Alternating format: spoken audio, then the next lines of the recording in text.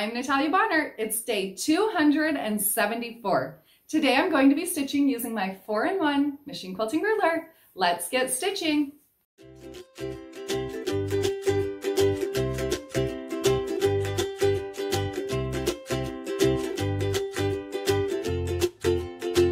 Today's block is actually going to be kind of a two-part block. I'm going to show you the first portion today, and then tomorrow's version will be of the same block, but just dressing it up just a little bit. So I hope that makes sense and you find some inspiration from this.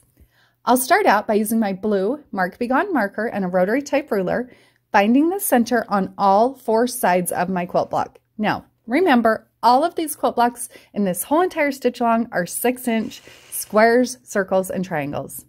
I'll begin stitching on the left-hand side of the block using the straight side of my 4-in-1 machine quilting ruler. I'll stitch a straight angular line from the left side down to the bottom center point.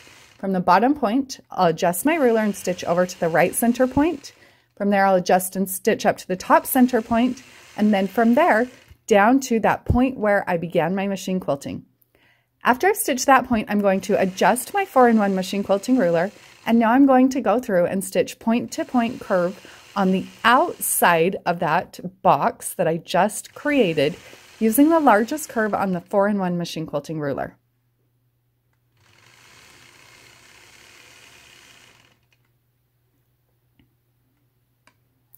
Once I get to the point where I began this design, then I'll actually complete this portion of this design by stitching the ditch all the way around the outside of the block. Now tomorrow, I'm going to show you how to dress this up just a little bit more.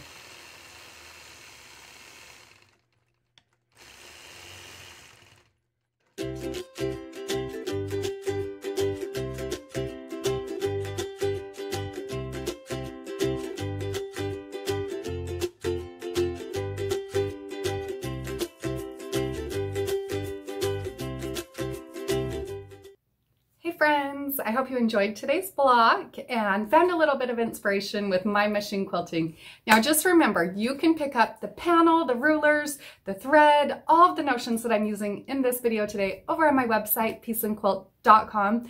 And don't forget to share your progress pictures over on Instagram using the hashtag Let's Stitch with Natalia. That's where we will be selecting winners for weekly prizes. See you all tomorrow. Thank you.